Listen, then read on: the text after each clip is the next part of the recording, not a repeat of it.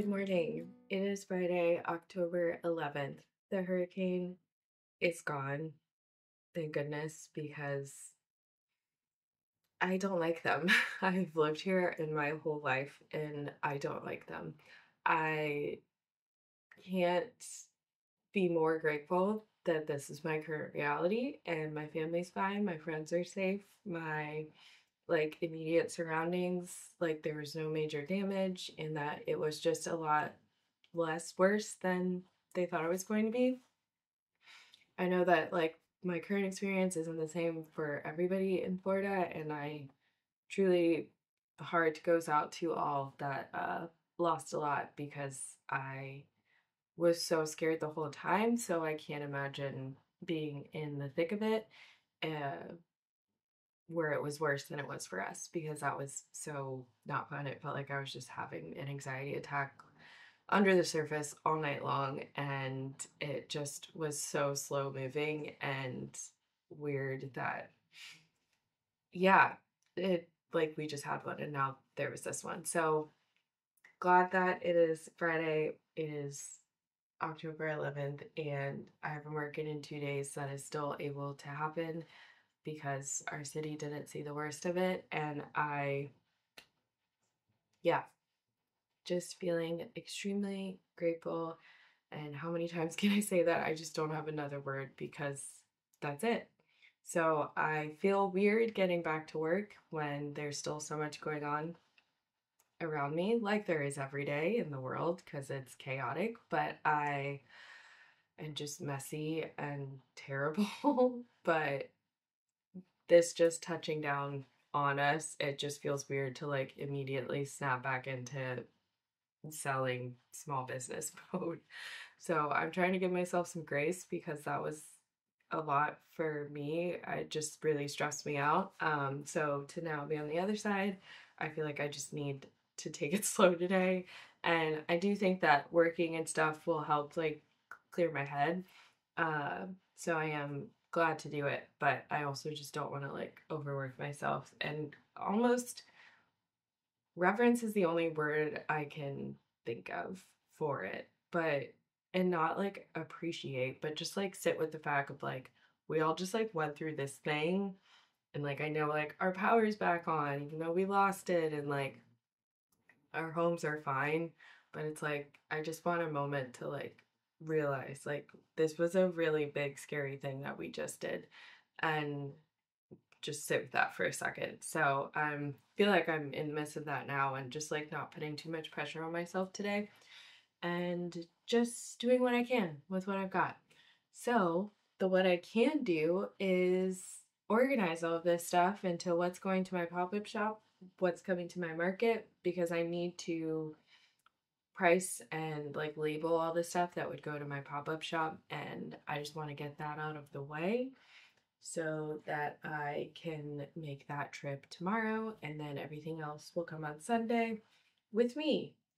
My wonky talkers did enjoy their little first dibs shopping, and I will ship those out on probably Monday or Tuesday just so I can focus on market prep this weekend. And I think I just have to add my shop cups, which turned out so cute. Honestly, when I was glazing them, I was like, these are the worst things ever. I don't know why I did this. I should probably just take the glaze off and stop. But I didn't, and I'm so glad because they actually do really, in my head, represent just some of my favorite little experiences I've had in some really great spots around town. And I'm so glad that I did it. Again, I had this idea in January, and it just had to brew quietly under the surface for 9 months. Is that math? Yeah. But here we are. So I did take pictures of everything. I just need to put those ones on Square because those were the ones that I forgot. But the kiln unload on Tuesday did go well. This is the glaze that Blick sent me a while ago to like review, which I need to remember to review it on their website. But honestly, I'm pleased. I did low fire some too. I made candlestick holders and I need to find the white one. I made white full fire version. So when it's actually fired low, it's not glossy, it's matte. But I actually love the glossy, especially because my clay is like speckly. It lets the speckles shine through and it painted well and it's so smooth and my clay loves it. So we'll definitely be doing that or using that more. I've got it here too. And I'm so happy with how it turned out. The matte black is really cool too. I will go grab one. Oh, here it is. Here's the white. It's cute. It's just matte white. We love it. I made these for the winter time and thought I would need them when we lost power. This is the matte black. It's cute. So there were a couple things that the glaze, I don't think I mixed it well because it was like plasticky almost and it like crawled.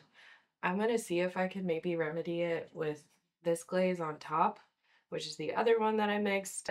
You win some, you lose some. There's maybe like 4 pieces that I used the glaze on. And now I feel way ready. I sanded everything and I should probably just rinse and wipe them down one more time because some of them just have some of the sanding debris on them. But that is the first task today, is inputting those into Square. And then I need to edit and get my iPad ready with like my favorites for easy checkout in Square, and then pack as much as I can and also be decisive with what goes into my pop-up shop and what doesn't. That's probably going to be the hardest part of the day. But here we are. It's after 9, I think, and I am happy to be here at my desk with all my stuff, doing what I like to do. So I'm going to do that, and I'll be in touch.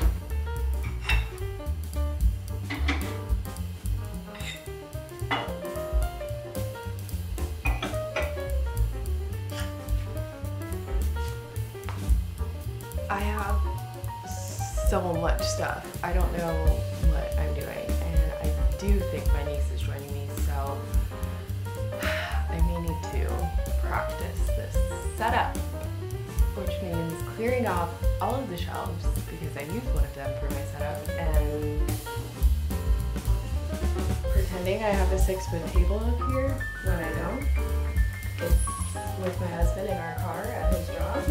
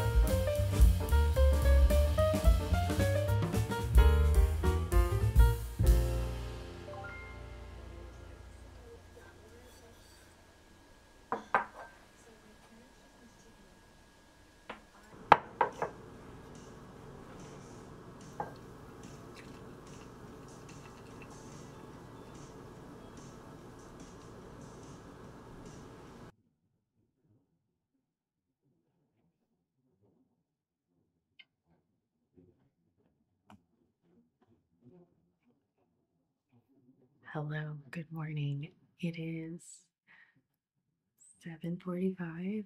My husband and niece are still sleeping, and I just woke up to have a little quiet morning to myself before a very long day. Most of the stuff is in the car. I just need to pack the shelves and my bin of supplies, and then we'll be good to go. My niece made some very cute things I will show you now. And then I'm just gonna eat and hang out. But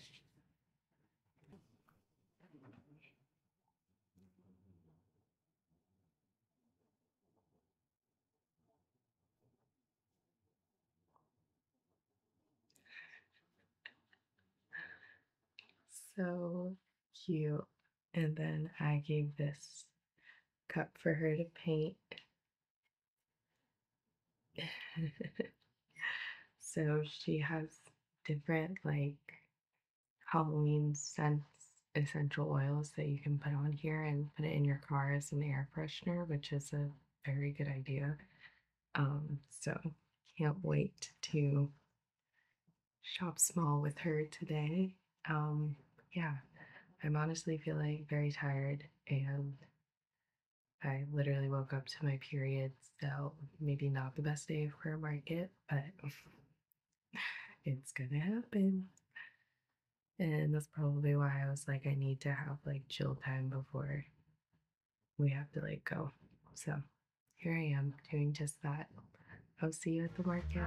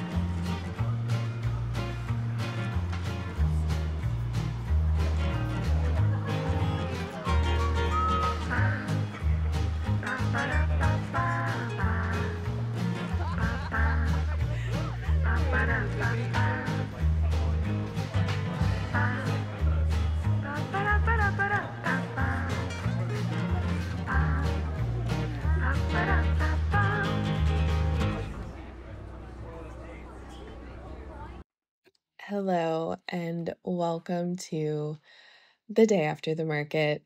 It is a Monday, and I'm packing up these wonky tonk orders, so I figured I would give my little baby market review. I learned a lot yesterday. It was a doozy for sure. I will try and make this short and sweet, but I guess a few takeaways for me. One, I don't think that I want to do 6-hour markets anymore. As great as it is to like be a part of a big event and with like a bunch of vendors and like a whole day affair, it was just really exhausting. And honestly, after a certain point, I don't know how many people are actually like shopping. So I'm glad that my next couple of markets are like 3 hours each, I believe, maybe 4. And that feels like the sweet spot for me. So that was one thing I just learned about myself and what I want from like my market journey. Another is that I'm so glad and grateful that I can create space for my niece to like do her little thing. She sold some stuff. She honestly got to ride the highs and lows of being at a market. She wasn't with me the whole time, but yeah, she just got to see that sometimes people walk past and they don't buy anything or even say anything. They don't pick up your work. And then sometimes they're like giddy about it and want to know everything. And it's a ride, and she's only 9, but the fact that I'm able to bring her to these things and she can experience that is something I really do treasure. And I hope helps her in the long run decide if, like, in her future, what she wants and if this is something that she would want to do. So that was really awesome. Another thing I learned is that markets are kind of a gamble. You either make what you thought you'd make, or you don't, or you make more than that. And there's really no telling which one it'll be. And that's kind of hard to rely on unless you're doing like a million markets, which I am not. And that kind of leads into the other thing that I learned, which is I don't know if I actually want to make a full-time living off of my ceramics simply because I do think that it would mean I have to make a lot more stuff. And right now, I feel like I'm making a great amount of work. I'm proud of what I'm making. I enjoy what I'm making. And I don't feel like overworked or burnt out or whatever by like my actual like ceramics process. And so I can't really imagine like double or tripling that and being okay. So I got another part-time job. Call me crazy, I know, but this one actually makes so much more sense for me, at least in my heart, gut, mind, soul. And I think will be really beneficial for my life, my work, my bank account, etc. I'm going to be a barista a couple days a week, making the coffee, mixing the matcha, doing all the things, and I think it will be the like social outlet that I need the for me since I'm like spending all this time at home like trying to figure this out and like figure out what it means for me to like be a business in my third year. Where do I want to go? How am I growing? Like there's just so much and I need to step away. And I spent the summer alone. I got right back to it in September and spent more time alone figuring this out. And I just need to be out in the world, not thinking about it and thinking about something else, learning something new, using my brain in a totally different way, and going from there. I think it will only help me realize what I'm doing, why I'm doing it, how I want to grow. I think I just want to grow like deeper, not necessarily like bigger, wider. I want to develop my skills more. I want to find like more of myself in my work. And I don't know if I want to bump up production because I think that will take me away from what I love and I want to enjoy what I'm doing. And I think that's why I'm having such a hard time like actually making a living doing this because I hoard my not hoard. I have walls up around my craft that I don't want to tear down because it's special to me.